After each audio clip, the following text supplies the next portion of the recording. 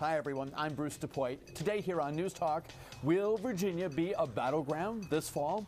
The Commonwealth usually votes Republican in presidential elections, but this year Barack Obama may give John McCain a run for his money.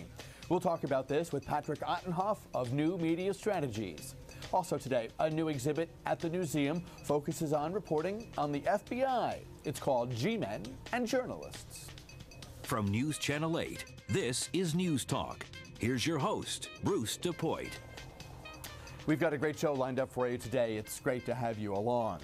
In a typical presidential election, the Washington area gets little love from the candidates. Sure, many of them live here, but when it comes to campaigning, town hall meetings and rallies and the rest of it, we get little of the action. That's because Maryland and D.C. are reliably Democratic enclaves. Virginia usually votes Republican.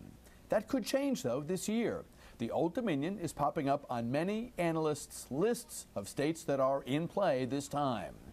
Patrick Ottenhoff joins us now. He's an online strategist for New Media Strategies in Arlington, where he writes for the electoralmap.com. It's good to see you. Thanks very much for coming in. Thanks for having me, Bruce. How in play could Virginia be this time? Well, Virginia is certainly going to be a competitive state, and it's definitely been purpling more in recent elections. But as you mentioned, those pundits have put it on their sort of their list of states to watch, and some pundits have even gone so far as to name it a toss-up state, as one Washington Post reporter put it the other day. But I think if you've been listening to the conventional wisdom so far this election, if you've been putting your money on the CW, you're probably not winning many bets. Right, because you think back to Hillary Clinton in New Hampshire and all the others, right? How's Barack Obama and John McCain the nominees? The conventional wisdom never had them. So I think that Virginia will be a competitive state, but John McCain has a clear advantage. So you talk about the purpling, being the blending of red and blue, the way we always talk about the states.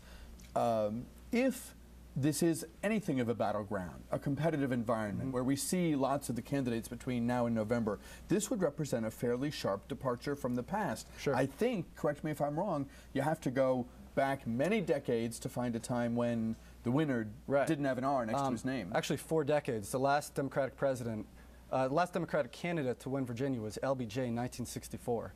So it's been a long time. Bill Clinton got closer in 1996, but by 2004, George W. Bush walked with a 8-point victory, which was a higher margin than he lost New Jersey, which was 7 points. So this idea that it's purpling. You look back at the last 3 big statewide elections, and it's a real marvel. Mark Warner beating Mark Early, Tim Kaine winning over Jerry Kilgore, and of course Jim Webb, aided in no small squeaker. And aided not a little bit by his opponent's own missteps, knocking off an incumbent United States senator. Granted, they did it with moderates. I mean, you're not going to win Virginia with a liberal. That could be. If this becomes a battleground state, does Barack Obama have to prove he's a moderate like those others we just named? Absolutely, he really has to. But the interesting thing about those 3 candidates that you named is they really had 3 distinct advantages that helped them win. When Mark Warner won in 2001, he went into Southwest Virginia and won rural Southwestern voters. Obama's just been getting swamped in in Appalachia by Hillary Clinton in the primary. So that's going to be a big challenge for him.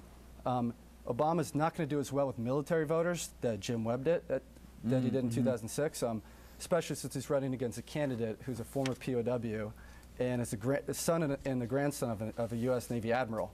But getting back to moderates, Tim Kaine won in 2005 by winning many moderates in suburban Virginia, around the Washington area, and in Richmond. But the thing is, Tim Kaine ran against Jerry Kilgore, a guy from Southwest Virginia, who ran ads in Fairfax County that said, Tim Kaine doesn't believe in the death penalty, he wouldn't even execute Hitler. That was an ad that that was a message that just didn't fly in Fairfax County. Just wasn't palatable to moderate Republicans. But John McCain is. And let's go with that a minute. Let's talk about John McCain, because in those 3 statewide races where Democrats won, they got some help because the GOP candidates either stumbled and fumbled and bumbled, or they were boring. Jerry Kilgore didn't seem to have a lot to say, and what he had to say he didn't articulate particularly well.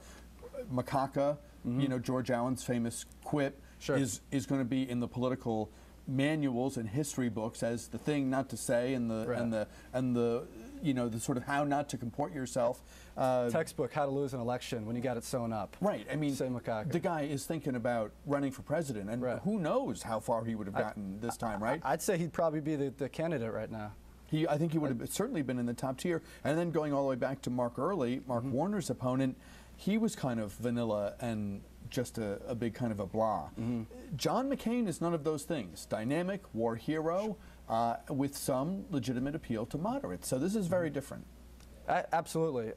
You mentioned war. He's a war hero.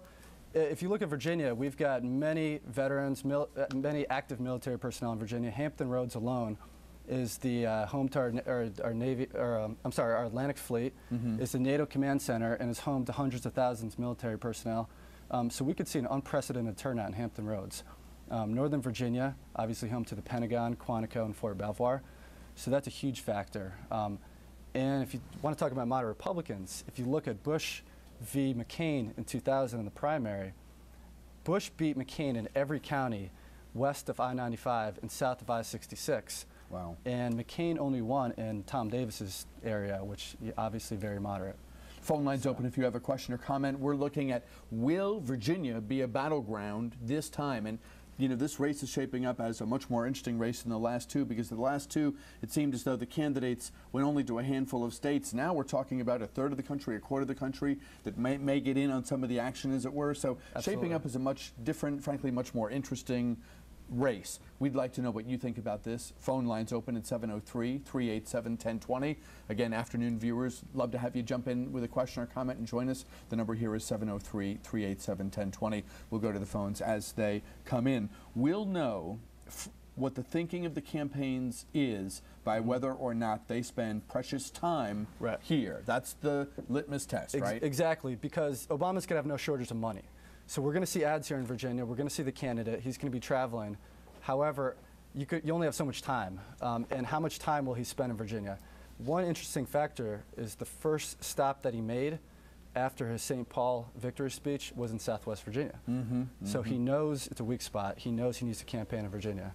So I think we'll see if he's back here. But I'm sorry, I didn't mean to cut you off. We have a couple of visuals. I want to put them on the screen. We'll talk about them, because the first one illustrates, okay, if Virginia becomes a battleground, where are the votes? Where is the focus and the attention likely to be? And you've supplied us with these graphics.